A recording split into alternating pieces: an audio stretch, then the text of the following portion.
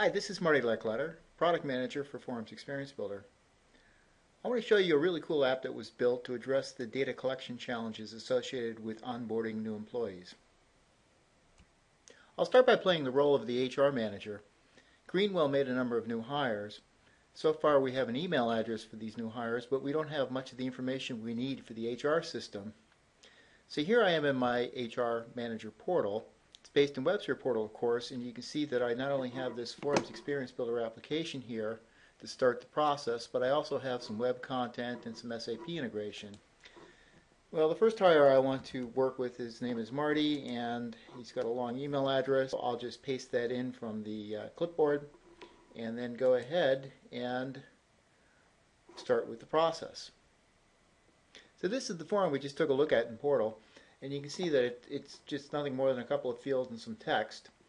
But what's really cool is I've got workflow, and what I can do is specify that when I click the submit button, an email gets fired off. In this case, I'm sending it to the email address that was entered, and then in the body of the email itself, I've got a link to the new onboarding checklist application, which we'll take a look at in just a bit. So I'll switch roles and now play the new hire. I'm going to check my email on my iPhone, and I see that I've got a note from the system. It says, "Welcome to Greenwell." I peruse through this email and I see that there's a link to the new hire checklist.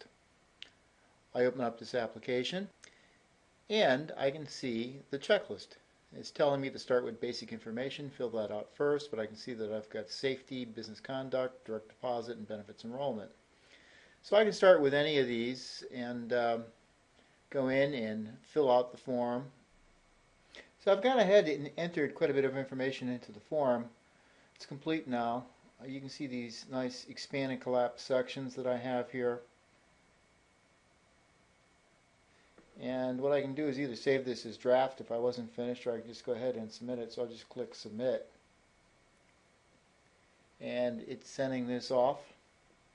And then when I come back to the checklist, you can see that the link is no longer active and it's checked off with a green check mark. Back in the office, I can use my laptop to continue on with the process. You can see here that basic employee information has been complete. That's the piece I did on my iPhone. Let's move on with safety policy. I can review the course, the policy, and then agree to the terms here. You'll notice that many of the fields have been pre-populated. That's based on information from the basic employee information form I filled out. This also happens with all the subsequent forms. So let's move on to the business conduct guidelines. Here I need to agree to some terms and then begin the poll. And these are a little bit tricky, but I can figure them out. And based on the fact that I got all the answers correct, I now can submit my certification. So I'm done with that. Let's sign up for direct deposit. I'm going to sign up and again, pre-population. Let's put all my money into the big bank. And I've got a transit number with that bank. It's going to all go into checking and a certain account number. I'm going to do a percentage of pay. Let's say it's 70%. And then I'm going to put some more money in the little bank, and we'll put that in savings, and that's got a different account number and different transit number, and we'll just say the remainder of pay, and we'll go ahead and submit that. So I'm getting close to completion here. Let's go on to benefits enrollment. And here the form is a little bit more involved. There's some thought that wants to go into it. So let me just fill some things out here. And perhaps what I want to do at this point is think on this a bit. So I'm going to save this as draft. And of course, it's not complete, but if I want to come back into it, it's going to ask me, do I want to continue with the saved data, which is quite nice. So I've got this ability to kind of save and come back very easily. The final piece of the demo brings me back to Portal.